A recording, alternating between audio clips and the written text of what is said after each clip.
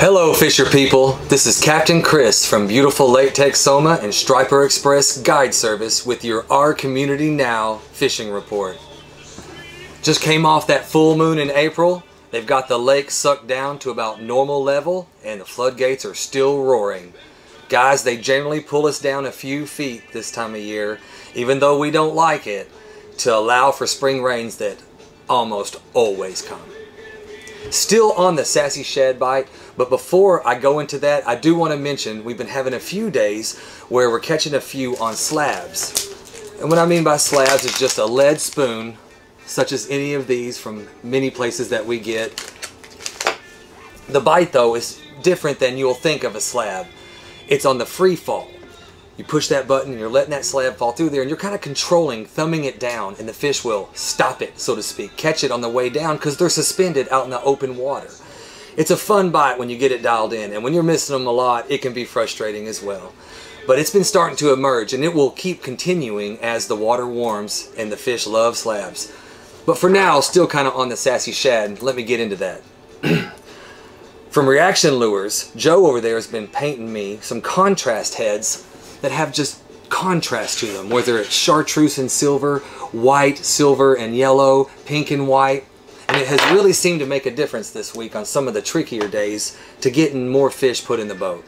As far as tails, liking that glow belly from Lane at Constant Pursuit Outfitters, liking the sassy shad in the glow from Charlie at Empty Pockets. It's just a different shape and a different size, if you can see that. It's a little smaller and thinner, and we and the fish seem to really enjoy it. And also from Bass Assassin, this color in the muddy water has gotten some hits this week. It's called Silver Phantom, just has a chartreuse tail on it. It's got a long tail with lots of action. The size class fish that are biting right now are tending to be in the 2 to 6 pound range with an occasional large female, but the bulk of the large girls are up in the river doing their business. They'll be back soon and topwater will begin as the shad spawn more and more along the banks. Can't wait. Already seeing the egrets and cranes lining up. It's just another probably warm front or two away.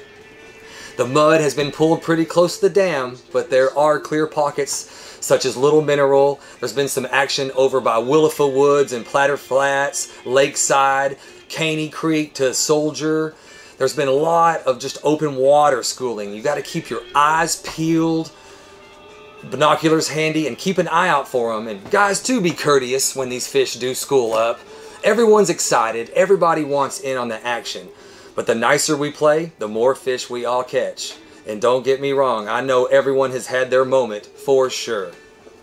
I want to thank Six Gill Fishing for the awesome rods and reels that we get to catch these fish with. These things, guys, that Wraith reel, it's the cat's meow, man. Just can't even talk about it with those sealed bearings. You should definitely check one out. And also check us out at www.striperexpress.com and stay tuned to Our Community Now for more fishing reports.